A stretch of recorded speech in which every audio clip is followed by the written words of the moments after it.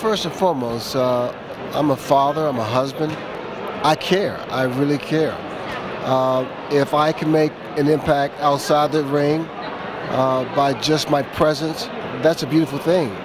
I'm concerned about our kids, I'm concerned about our youth, I'm concerned about their future. Too many of them are killing each other for the most mundane reason. And if I can catch one or give them some advice and they listen, then it's a wonderful thing. So there's been an upsurge in youth boxing here, the involvement in the area. How important is it for foundations like the Carlos Vieira Foundation and 5150 to be supporting these local clubs and also putting on these shows for the kids to come and participate in? Well, kudos to Carlos Vieira. I mean, the fact that what their foundation has done, it has impacted so many young lives, and I just think that we just need to continue, but it has to be collectively.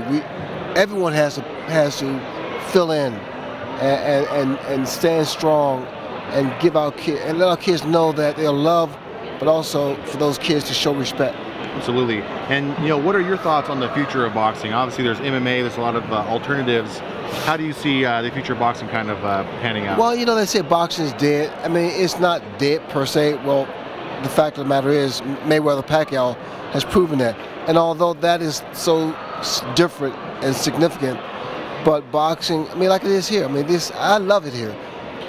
To see these young kids going there trying to defeat each other. It's it's beautiful, man. I love it. Boxing is not dead. It's coming back. And with NBC now, with PPC, boxing on weekends now for free. Oh, absolutely. And so you bring up Mayweather-Pacquiao. I have to ask you about that. I won't ask you who you think's going to win, but if you could choose one of the two fighters to fight in your prime and their prime, which one would you choose and why? I don't even think about that.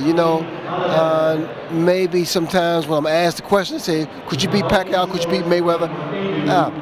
But yes. But both fighters would be spectacular. I would love to fight both fighters if that was the case. Okay. And so what do you think about the show so far, from what you've seen? I love it. I mean, I feel the determination. I see the determination. I understand these young boxers doing the best they can and more and trying to win. And I feel very proud, I feel very honored to be here at this event. It was an honor speaking with you. Thank you, man. Thank you. Thank you so much.